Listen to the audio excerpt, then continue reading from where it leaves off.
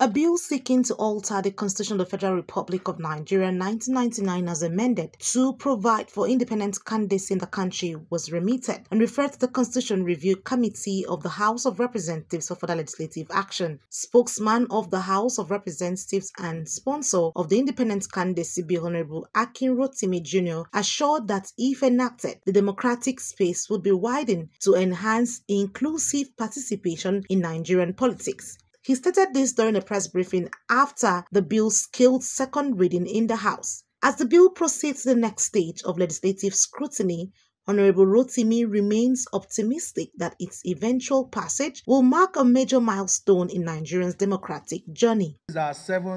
We've had our seventh electoral cycle since the Fourth Republic, commencement of the Fourth Republic in 1999. And as we approach the eighth cycle, it's important for us to start to look at in what ways we can improve the electoral process, in what ways we can look at our democracy and seek ways to deepen inclusion for people as much.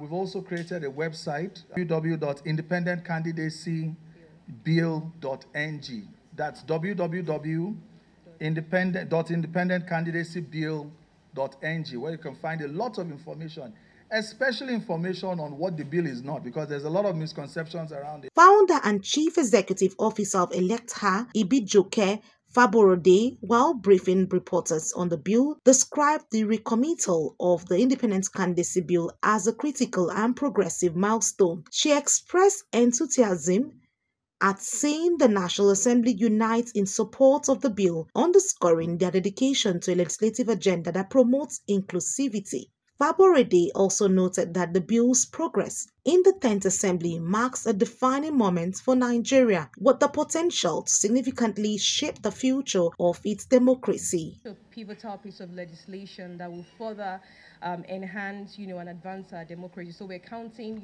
on the media, as we said, as the soul of society, to help us, publicize this, ensure that, the citizens understand the bill, and the citizens also see it as the citizens' bill at this very crucial stage, in Nigeria's democracy. She reaffirmed Electa's continued partnership with Honorable Akin Rotimi's office to champion public advocacy and engagement towards the final passage of the bill.